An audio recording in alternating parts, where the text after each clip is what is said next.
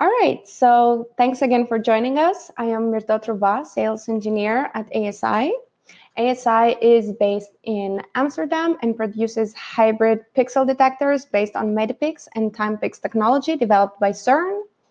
Scientists have benefited from this technology in many fields and applications like microAD, 4D STEM, EELS, and many others that you are very welcome to check out on our website. As mentioned before, if you have any questions during the seminar, feel free to write them down in the chat, and one of our moderators will either pick it up or we will address it at the end. I'm very happy to introduce our guest speaker, once again, Professor Jonas Weissenrieder. He obtained his PhD in material physics at the KTH Royal Institute of Technology.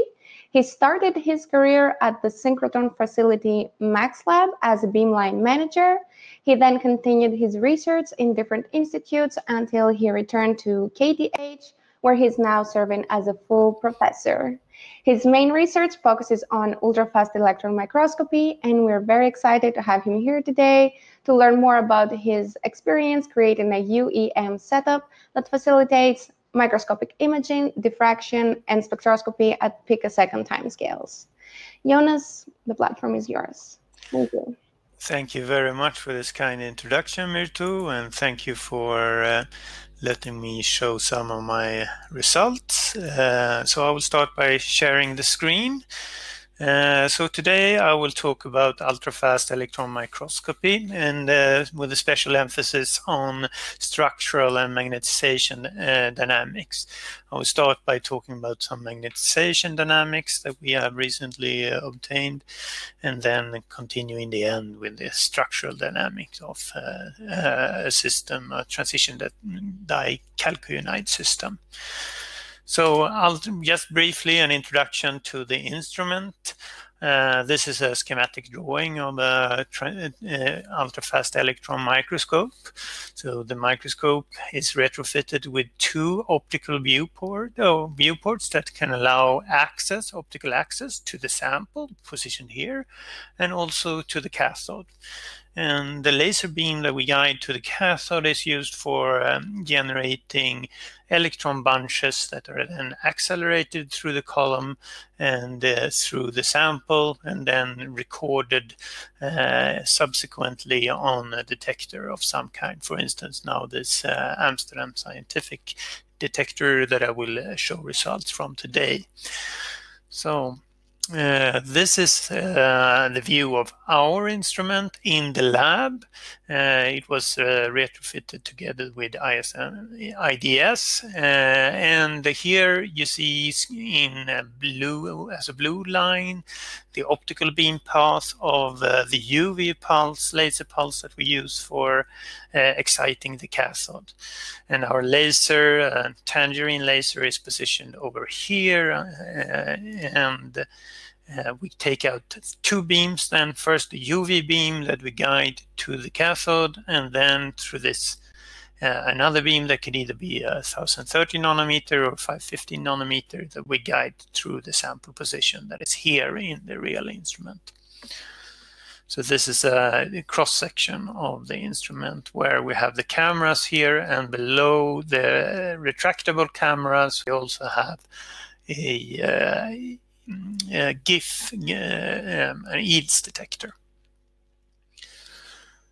So the camera that was used for collection of most of the data that we present today is a Medipix-based CheeTah camera from Amsterdam Scientific, and the main advantage of this camera in the application of ultrafast electron microscopy is that it has a very low noise.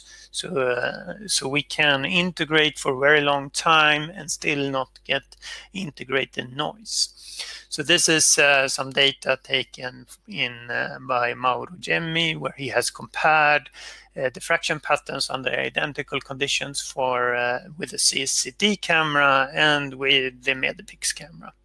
And as you can see in these line profiles here to the right, you have a much higher signal to noise in this hybrid detector. So this detector works such that you can set different thresholds for that where you will accept the count or not. So for instance, if you set a low threshold, you will, like what's indicated here by threshold 1, you will get 3 counts. But if you increase the threshold, you can only accept 1 count. And it can operate in both sequential read-write mode or continuous read-write mode. So in our detector, in our instrument, we don't use any timing capabilities of the detector because our time resolution that we aim for is much higher. So instead, we use the time structure of the electron bunch and the laser to deliver the time resolution. So, and this is done in what is called a pump probe scheme. So we excite the sample that we're interested by a laser pump, and this laser pump serves as a time 0 or clocking pulse for our experiment. And then we adjust the arrival of the electron probe pulse with respect to this laser pump pulse that is our time 0. And we sit at some certain delay time and integrate the diffraction pattern over several cycles. So this means that this method that I'm showing here can only work for reversible systems, meaning that the system must relax after photo excitation back to its original state before we excite it again. So that's set like an upper limit for what repetition rate we can use in the system. So we can determine time resolution, for instance, through using our EELS detector by collecting information from a mechanism that is called photo-induced near-field microscopy. And this is a measurement that is done by exciting a material, for instance, a silver nanowire, and looking at the side bands associated with the interaction of the electron bunch when it passes through or near the nanowire, that it will absorb energy or emit energy with the same same wavelength as the photon energy that we pump the system with. So you can see here at the position of time 0, we will get side bands on the relative to the 0 loss peak in the electron loss spectrum.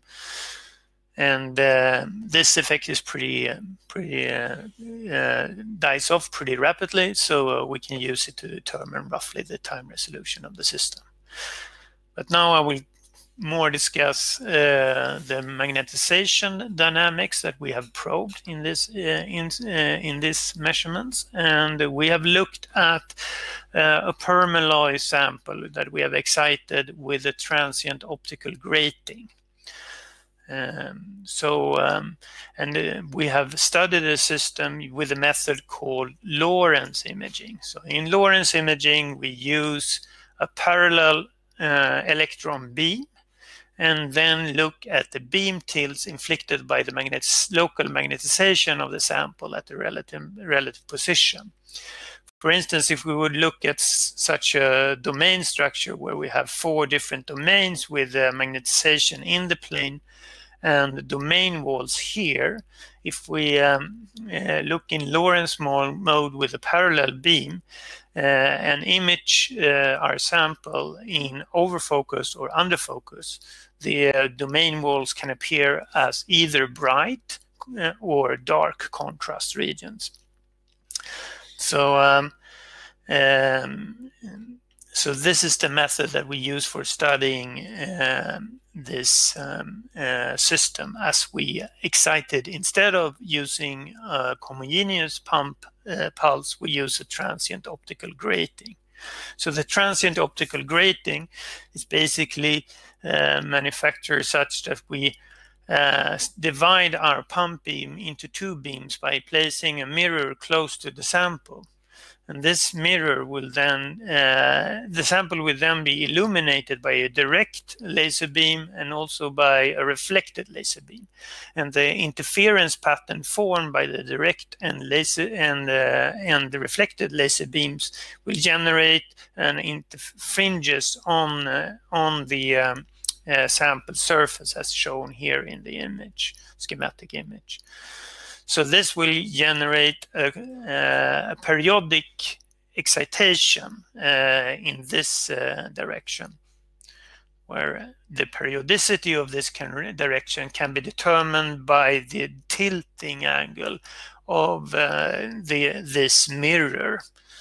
And we can see that you can accurately predict this periodicity here between the fringes from just conventional geometry. So when we look at this experiment, immediately after time zero, we see the formation of striped magnetic contrast. And this magnetic contrast will reverse its sign when we go from overfocus to underfocus. And the periodicity of the magnetic contrast will double as we go from green light 550 nanometers to red light 1030 nanometers. So if we study the intensity of the magnetic structure, the striped magnetic structure, we can study it in two different experimental geometries. One is where if I define a coordinate system such as this, is that we can, by exciting the objective lens, we can generate an out-of-plane magnetic field. And if we tilt the sample around this alpha axis, that will generate a component inside or in the plane of the sample. So if we study the dynamics of the material on permalloy in the in-plane magnetic component aligned along this y direction here, that is perpendicular to the lattice fringes of the optical grating, then we can observe oscillation in the magnetization intensity as a function of time. And if we take a line profile, like for instance at this position indicated by the yellow line here, and follow one position on the line profile, we will see that the magnetization contrast changes sign from negative to positive to negative to positive at every second maxima that we observe here in the total image contrast. However, if we align the external magnetic field, the in-plane component of the external magnetic field, along the transient magnetic grating, or the optical grating as well, by tilting along this beta axis, we don't see this oscillation in intensity instead, but we see the formation, immediate formation of the magnetic contrast, and that this contrast perhaps rise a little bit in intensity until this position where it starts to decay again. So we can formulate a mechanism for what's happening here. So when before time zero, the sample is in a state where we have it's subject to an external magnetic field indicated here, and the magnetization direction in the sample is aligned along a metastable or a stable, in this case, magnetization direction that is indicated with a dotted line here. But immediately after photo excitation with a laser pulse, we will get a rapid demagnetization of the sample and a shift of the metastable magnetization direction, like what's indicated in this image. But the magnetic moments, they will not immediately go to this direction, but instead they will precess around this new metastable magnetization moment and then slowly be damped out and reach the metastable magnetization direction after several nanoseconds. So through taking into account the experimental parameters of our system, we can determine the local temperature at the sample as a function of laser fluence applied onto the sample. And this local temperature can then be correlated to the saturation magnetization at a certain temperature, and also to the precession angle, this initial precession angle. And we can put that on a scale, on a one-dimensional scale, perpendicular to the transient optical grating. And we can see that we will form a periodic fluence through the application of this diffraction pattern, or optical diffraction pattern over the or interference pattern over the surface. And that will then result in a different local temperatures at different positions on the sample. And that will also result in different local magnetization and different local precession angles. So if we look in a picture where we have the in-plane magnetization moment aligned along the y direction or perpendicular to x, so this is this direction here, then immediately before time zero we will have zero magnetic contrast because all the magnetic moments will be aligned. So there is no transfer of electrons from one region of the detector to another by the magnetization in the sample, but all transfer is equal. Then at pi half precession, if we start this coherent precession of the transient magnetic grating, and when this coherent precession reaches phase pi half, then we will have a positive contrast, magnetization contrast here, as indicated by the green dotted lines here. While when we continue in time, the to 3 pi half phase, we will have a negative contrast. So this means that we will have an oscillation in magnetization contrast here. But if we instead align our external magnetic field so that the in-plane component is parallel to the fringes of the interference pattern, we will have much less dramatic effects in the time domain. So we will immediately get a demagnetization that will result in magnetic contrast. And this fluctuation over time with precession will only result in minor changes in the magnetic contrast, where the maximum magnetic contrast will be viewed at phase pi. So if I draw a cartoon where I try to explain this process in a bit further detail, so if this field here, up here, represents the position where we have the magnetic field of the in-plane component of the magnetic field aligned along this direction. So before time zero, all the magnetic moments will be aligned in this direction. Then at the time zero, the patterned laser pulse arrives at the sample, and this will lead to local constructive interference, here indicated by the red regions. So we will get a local demagnetization at this position that is higher than the local demagnetization at the regions where we have deconstructive interference. But still, this is at a point in time where this precession of the magnetic moment has yet to start.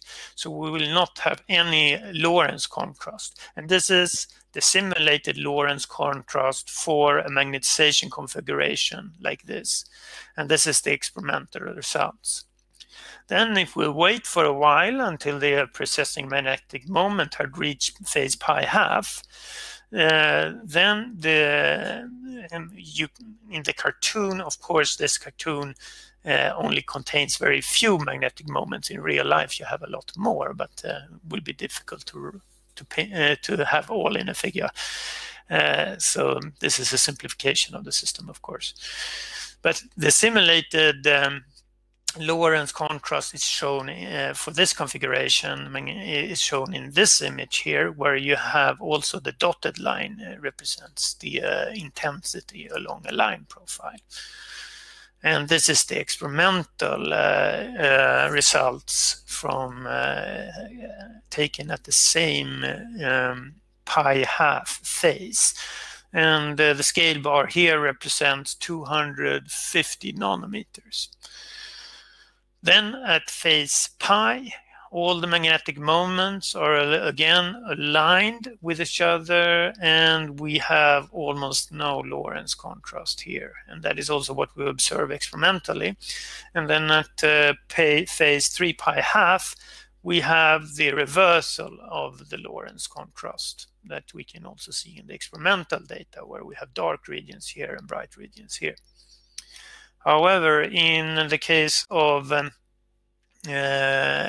alignment of the in-plane magnetization along the x direction, that is along the transient optical grating and the precession magnetic grating, we will immediately get, even after, directly after time zero, we will get a magnetic contrast that is due to the gradient in magnetization that we have between the areas of this deconstructive and constructive interference. So, and the contrast will increase until this position when pi, when afterwards it will go down a little bit in intensity. So if we run some simulations on the thermal diffusion of this system, so this is simulations of thermal diffusion as a function of time over one period of the transient optical grating, with the constructive interference being in the middle. We can, and then these lines here are traces taken here and here, which is at the deconstructive and constructive interference. We can see that the thermal gradient persists for more than a few nanoseconds.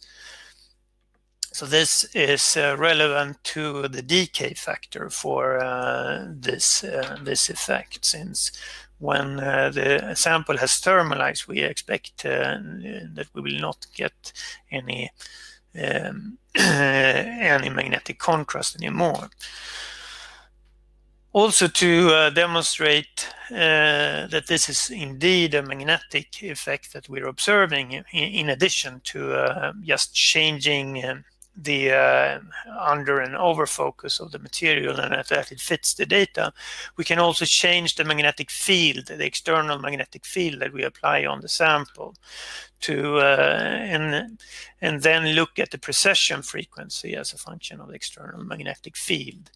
So these red dots here are experimental data points collected at different external magnetic fields, and in this case it's the in-plane component of the magnetic field, and then this is the black dotted line is the FMR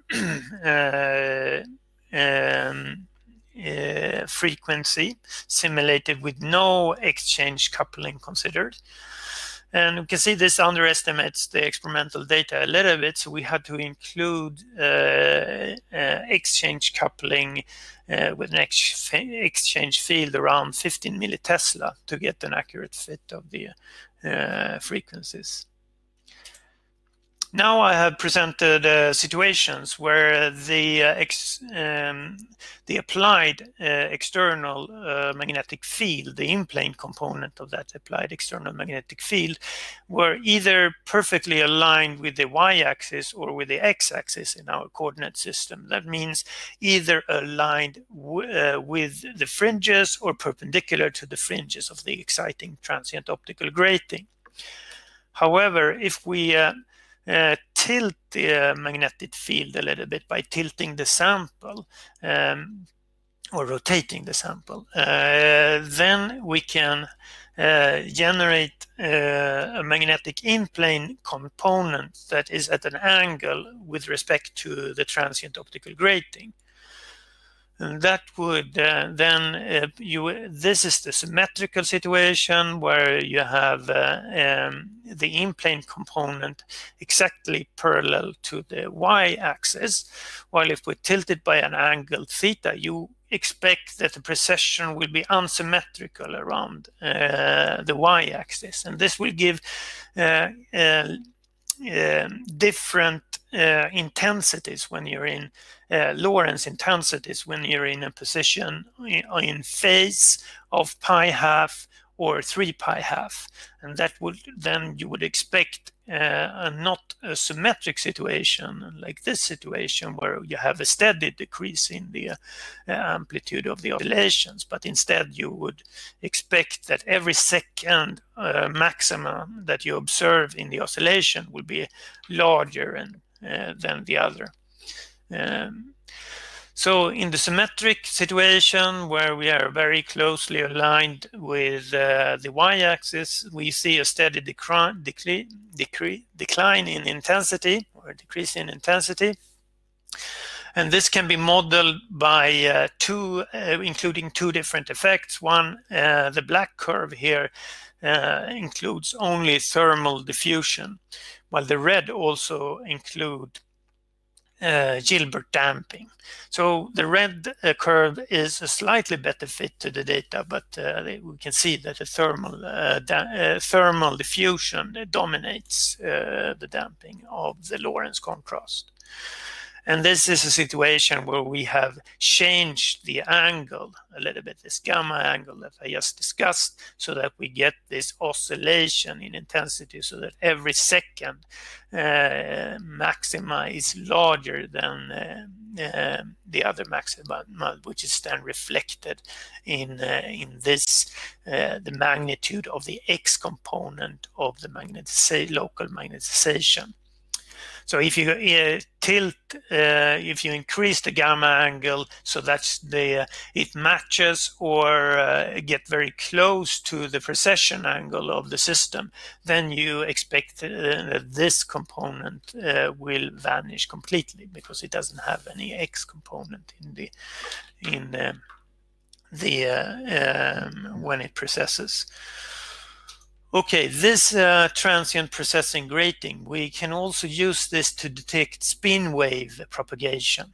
So this is an example of an experimental results where we see spin waves, and these are the different phases of the spin waves as it propagates over the surface from this direction to here.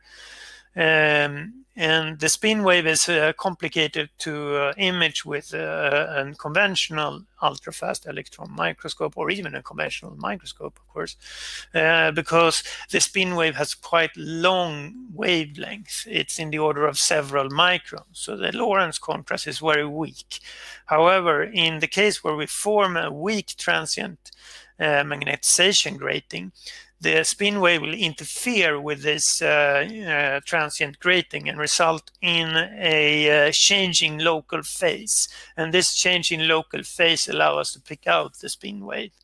So this data here is a line profile taken in this direction here, when it's so-called space-time contour plots, where we have spatial coordinate on this axis and time on this axis. And this is a simulation of the expected, a very simple simulation of the expected contrast when you have a transient grating and interfering with the spin wave. This has no decay into it yet, so this is still under discussion. So just to conclude this part of the talk, we can form, by excitation of an optical transient grating, we can form a transient precessing magnetic grating.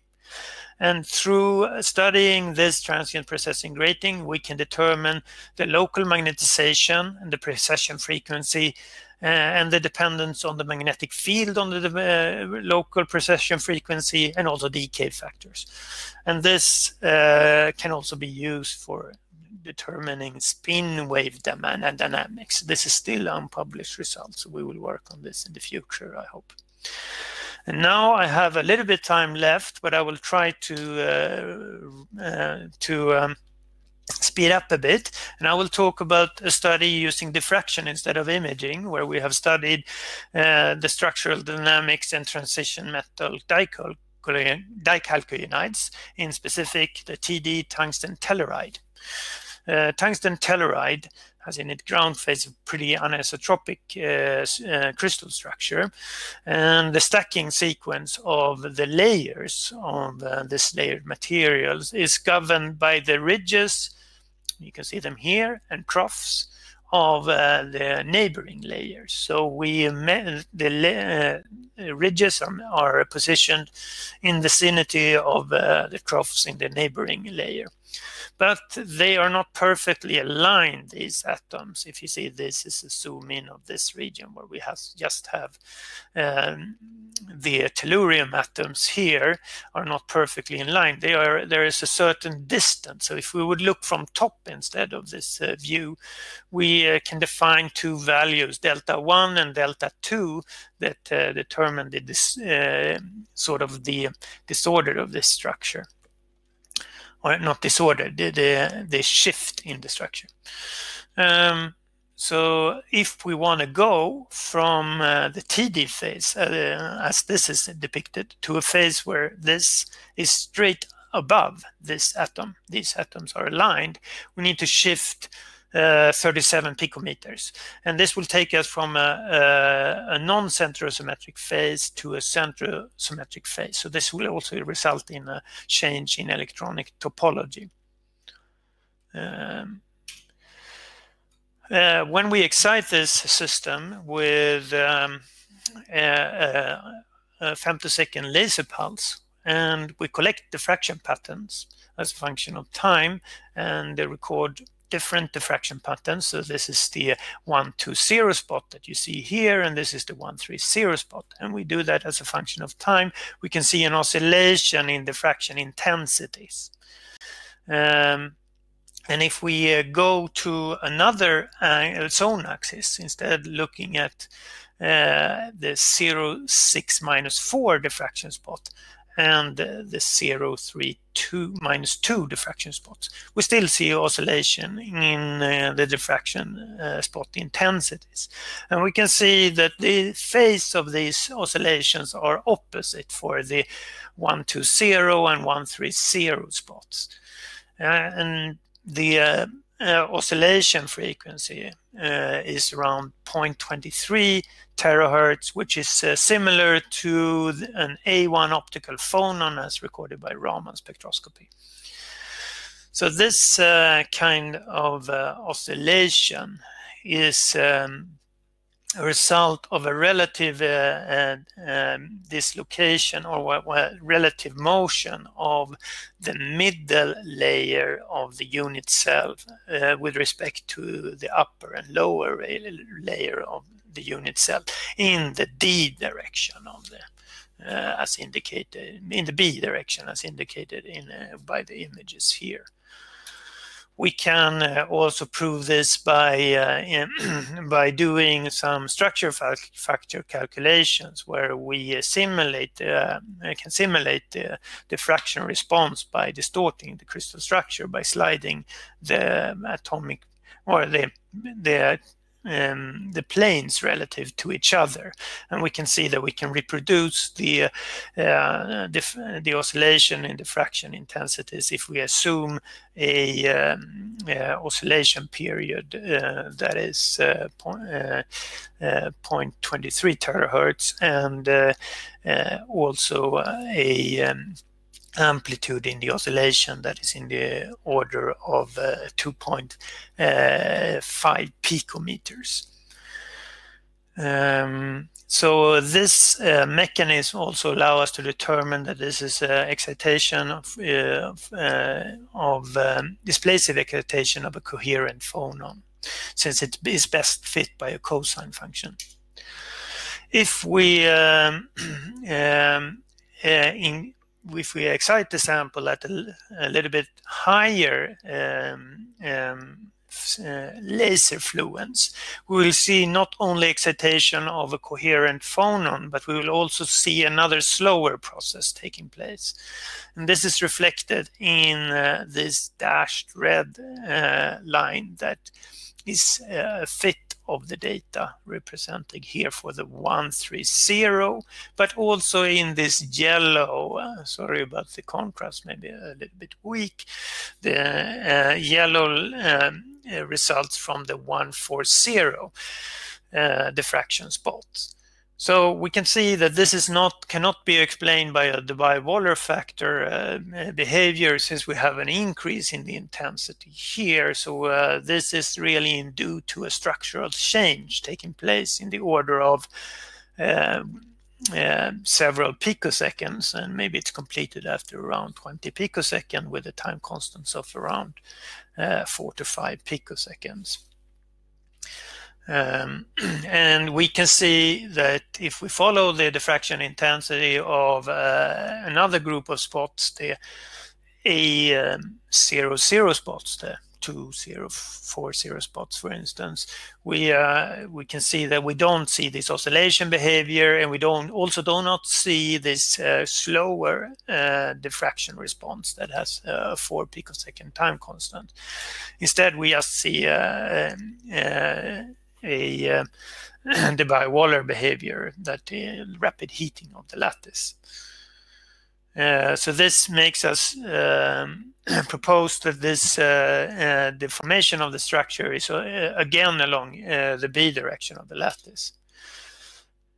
And if we study samples that are not perfectly smooth, like these are the typical samples that I have shown so far. They are planar samples with as planar as we can get it, with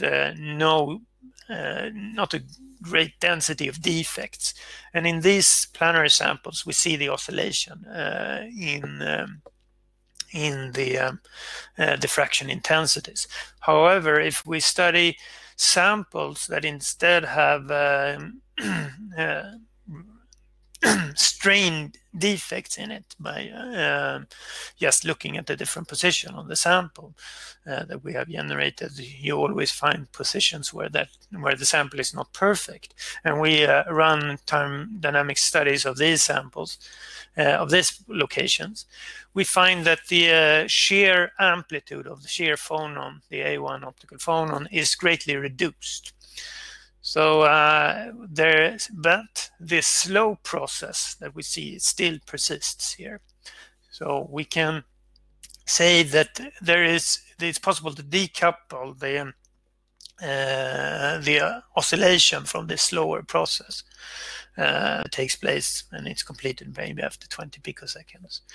Also, we studied different thickness of the samples and looked at how this process, if it depends on the thickness. And over the thickness range that we studied, we didn't see any significant change in the time constant for the slower process that we have observed. So we can say that this is not a process that propagates through an acoustic phonon throughout the sample. So if we do some fluence dependence of the excitation, we can see even if we trace the intensities of the 130 spot at 3 picosecond and compare that to the intensities at 30 picosecond, we can see at the fluence a little bit below 1 picosecond, we see an opening between these two different lines here. And this means that there is a threshold in exciting the slower process. So at very low fluence, you don't excite this transition to the metastable state that we observe with this slower 4 picosecond time constant. And if we go to a little bit thicker sample, this is the same is observed, but at a little bit higher fluence, which is perhaps not so surprising, since the excitation density will be lower at a thicker sample. So if we look at try to determine the shift in B direction at the metastable state by considering several diffraction spots, like what is shown in this figure here, we can say that the shear displacement in the metastable phase is around 8 picometer, which is still quite far from the 37 picometer where the sample has completed the transition to the T-star phase that is centrosymmetric. So I'm running a little bit out of time, so I will skip this. I would just say that we ran some time-dependent DFT and looked at the charge redistribution as a function of time. And we also looked at the stabilization of the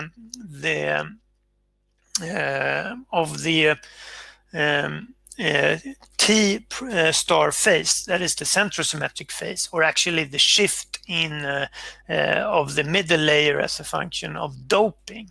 And we looked at that both in a fixed shape configuration that we can assume is happening in an ultrafast regime where the lattice don't have time to respond. And we can see that this shift that we observe is can be induced by hole doping. But we also observe that in the time-dependent DFT simulations that these different deltas that I discussed in the beginning of the talk, that they behave very differently in the simulation cell. So we have a large degree of disorder happening during the first 250 femtosecond that we could have afford to simulate during to get the PhD thesis in time. So we propose that this transition that takes place, it takes place over a state of high disorder. And this we could also see in diffuse scattering, where we at around time 0 we see a sharp increase in diffuse scattering. So if I now wrap up at the time, roughly the time where I will end. So we have presented a description of the structural response of tungsten ditelluride following laser excitations, and then we could describe both the formation of an excitation of an A1, a coherent shear phonon, and a transition at higher fluence to a metastable phase. These two processes seem to be decoupled, since we in samples with pinned shear phonons, we can also observe the metastable phase transition. And we can observe a highly disordered state in the tungsten telluride octahedra on short time scale, and that hole doping can facilitate this relative shear of the middle layer with respect to the upper and lower layer in the unit cell. But this shear, it saturates already at 8 picometer, which is still pretty far from the T prime T-star phase that is expected at 37 picometer, which also can be formed by doping. So then I would like to thank the collaborators of this study, so Gaolong Cao, Cheng Yang, Johan Åkerman at Gothenburg University, Xiaozheng Ji, and Oskar Grånes, who did the simulations at Uppsala University. Thank you for your time.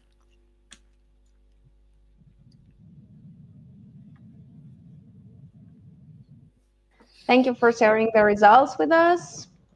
And for our audience, if you're interested in the specifics of the CheeTah detector Jonas used for his research, you can download the brochure by going to the handout tab on the right side of your screen. It is also available in French for our French-speaking attendees. Keep in mind that ASI is always looking for new applications and new projects to collaborate on, so feel free to contact us at info@amsins.com or connect with us via LinkedIn. The recorded version of this seminar will be sent to you via email, and that is it from me. So now we will open the floor to your questions. Our product expert, Eric Hohenberg, will be joining us, so feel free to ask product-related questions as well.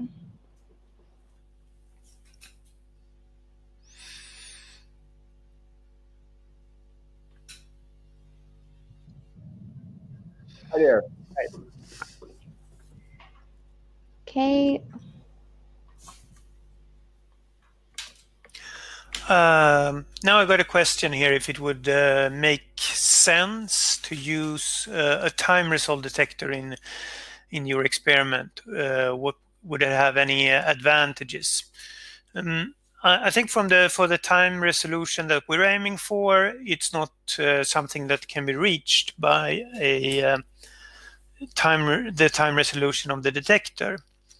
However, I think the TimePix camera, I should have brought this slide with the TimePix on, but the TimePix camera has a function that is called time over threshold, which means that it can be useful in diffraction experiments, because it can allow you to discriminate if you have one or multiple electrons hitting the same pixel at the same time.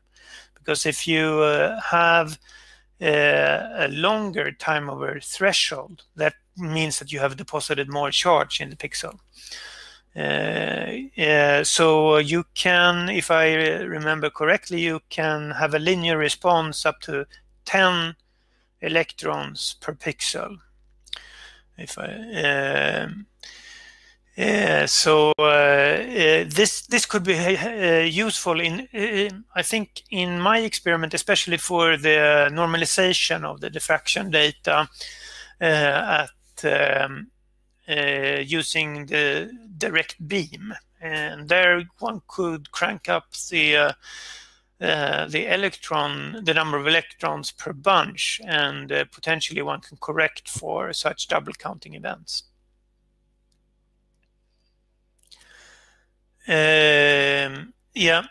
Now David said the dynamic range is of this detector is maybe I should read the question.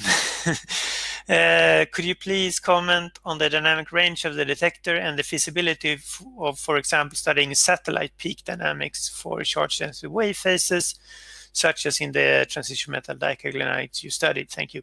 Thank you, David. I think that this detector should be very good for this. It has a very high dynamic range. This is possible. I think if I would have had this detector, we previously studied charge-sensitive wave systems that we published some time ago, and I expect that it would have benefited from having the Medipix detector that I have now. And we will. The plan is that we will install a TimePix detector, but it has been a little bit delayed due to the COVID situation. So Yes, I think, yeah, please. If I may add about the dynamic range of the Medipix 3 based detectors, the frames are up to 24-bit. There are several bit depths that you can select. And with frame rate of 24-bit is up to approximately 1,000 frames per second. So that's a very, very high number of particles per second that you can distinguish. But David, as I know, you're also running a UEM in Minnesota. So if it's you, then of course, if you have double hits in then you would need this in the same pixel. You would need this function for the time picks to so if this is a problem for your measurement, then I think the time picks could be good. I hope so, at least.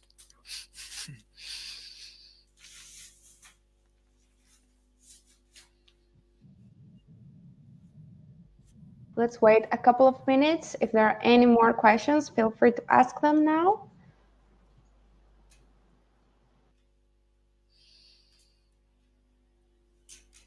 In the meantime, may I maybe ask a question myself? You studied these samples with both light and electron pulses. Do you see any degradation of the sample after your measurements? These samples are pretty sturdy, so they can handle a lot of beating. So in this case, of course, if you crank up the fluence a lot, then you can melt any sample. But we try to keep in a range where we, during the duration of the experiment, keep the sample intact. But of course, there are other samples that are not as sturdy. So you could foresee a lot of different samples where degradation is possible. And I know David has worked on this actually with pulsed electrons. If we have a limit on acquisition times, do you, David, do you mean long acquisition times or short? You can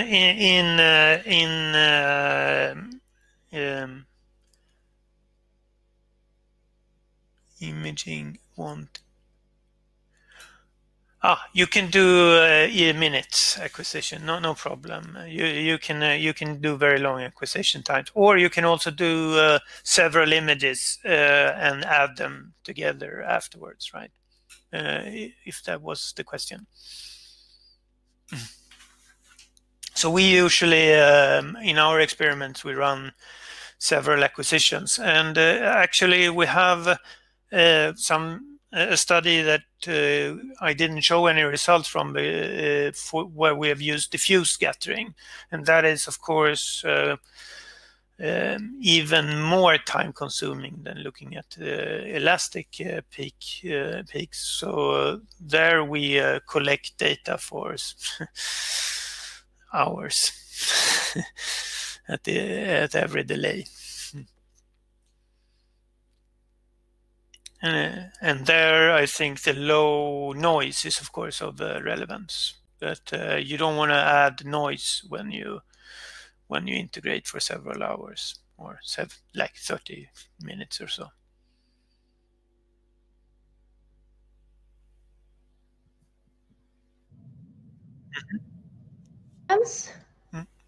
All right, we have one more right now. Yes. For Professor Jonas. Yeah. So it's from Vishal.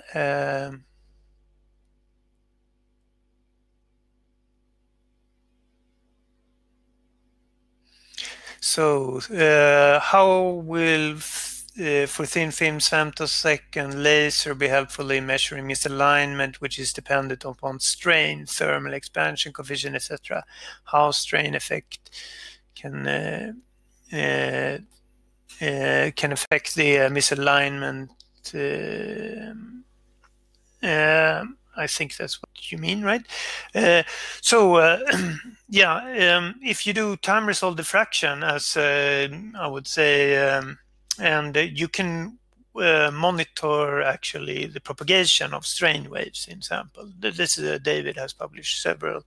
David Flanagan has published several papers on that to a very high degree. So that there you can get information on how the strain is propagating over the sample as a function of time. But if you want to do something, I assume that you're interested in not static imaging, because in static imaging, of course, I think there is not much advantage of going to use the laser or so. But here we're always interested in the dynamic processes. Unless if you try to circumvent some beam damage effect by going to stroboscopic imaging. I don't know if I understood the question correct.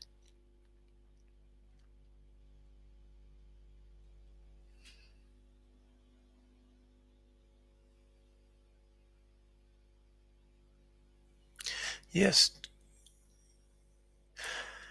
Yeah, you can look at the no, this is a follow-up questions, how dynamically you can visualize in order to trace defects. You can we haven't done that yet, or we have one paper that we tried to push out, but it's not really ready yet, so we're holding on the data.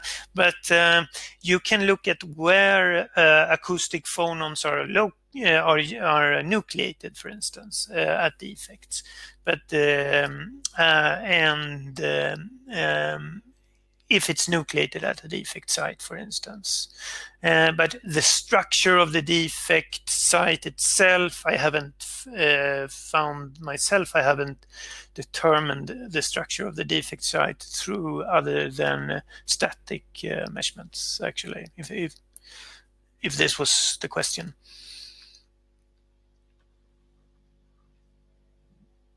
Right. Well, thank you for answering the questions. I see that we're almost at the 1 hour mark. Right. It seems that your answer was sufficient. Thank you again, Jonas and Eric, for joining us today. For the audience, we would really appreciate your feedback on today's seminar. At the end, if you stay until the end, you will be redirected to a small survey. And thank you again for joining, and have a very nice day. Thank you very much for your time. Yeah.